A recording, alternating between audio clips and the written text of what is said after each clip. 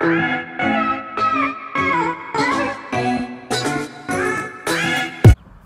guys, welcome back to my channel. No, this isn't my usual setup, but I'm going grocery shopping with my mom, so I figured this would be a good time to do my video. This video is a collab with the Ava Ways, and I'll have her username right here.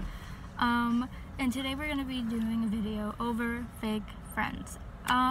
So how to spot a fake friend. There's so many signs and red flags, so they leave you out a lot. Like, you know how your friends invite you somewhere and then like you see it on social media or Snapchat and you're like, hey, I didn't get invited, and they're like, oh yeah, sorry, or something like that. Or like they're really passive aggressive. They only talk to you for your clout. They leave you out, they make you feel guilty,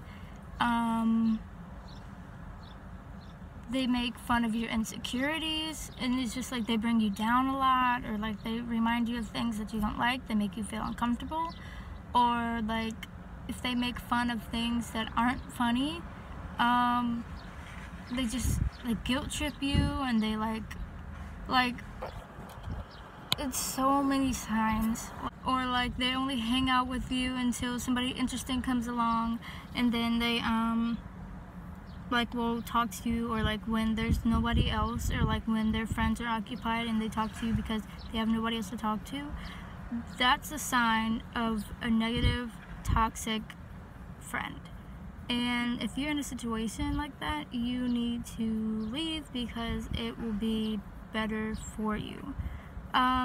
Fake friends do take a toll on your mental health because it makes you feel like, what am I doing wrong? Like, should I change myself to be like them? Or like, maybe they just don't like how I am or whatever. But that's not your problem, it's them. And if you don't fit into their criteria, don't try to like mold yourself into something you don't fit into. Fake friends who just like rub things in your face, like always make you feel bad, or like if you bring up something serious about you and they just brush it off, that's not okay. It's not a sign of a real friend. A real friend is caring, they're always listening, they're like there for you, like no matter what. Because I had a personal experience with a few friends that we're not as close anymore. They went to Chipotle, and I was getting my hair done that day, and I couldn't go, and my mom was like, you know, if you found out sooner. So they were sending me streaks and like Snapchats and like videos and pictures, and then I was like, what are you guys doing? And they was like, oh, we're just trying to make you jealous. And I was like, wow, really? Is this what we're doing now? We're competing for each other's like love, or like trying to make this one jealous when this one isn't available? That's not cool. I do not like it. And it didn't make me jealous, it made me sad, and it made me feel hurt, because that I wouldn't do that. I wouldn't go out my way to do that for you, so why would you do that for me? They just like, having fake friends can take a toll on you in general, your mental health, your grades, how you feel, especially when it's happening in school and it's like up in like your face and you can't do anything about it. So that's the hardest. Yeah, but it's not okay. They only want the attention on them. They're really judgmental, and they're like jealous of you, and like try to go out their way to like hurt you. That's not what a real friend does. They talk bad about you behind your back, like with their other friends, and they just make you feel bad. That's not okay. When they tell people your secrets and make rumors about you and spread it to like the whole school, that's not, and it makes it hard to trust them, because when you meet somebody new, you think you can trust them because you're like, oh, you're so trustworthy. You like share your secrets, and then you find out that they're out, they exposed them, and the only person you talked to was your friend, and you're like, well, why would you do that? Like, it doesn't make sense.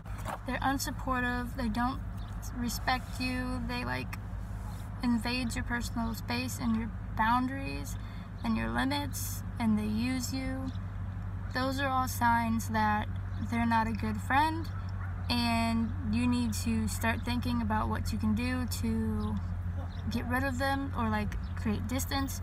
Or how to get rid of one, you talk to them about like, hey, this is what I noticed you were doing, this is what I don't like, and you let them know that you're not okay with that. And if they're like, what are you talking about, or whatever, it's a negative situation, and you should just try to remove yourself and like create distance in between you and your friend, because it's not okay, and you have to show them it's not okay. You can't keep giving them chances to hurt you over and over and over again when your feelings are in the way, and that's not good for you. When they're really controlling and they're always blaming you.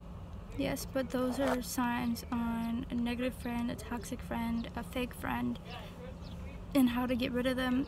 And they do not do well for your mental health at all. It tears you down, and it makes you feel really insecure, and it sucks to have somebody who's not supportive of you. But other than that, I hope you guys enjoyed my video, and I hope you guys can use my advice for when you're in a situation. And if you're ever in a situation where you feel like you can't reach out to anybody at school or your parents, I'll link a few Instagram posts, like the self-care threads. They post a lot of stuff about that. So if you like need advice or screenshot it or something to show to your other friends, I'll definitely link that down below. My DMs are always open, and I'm willing to help people. See you in the next one.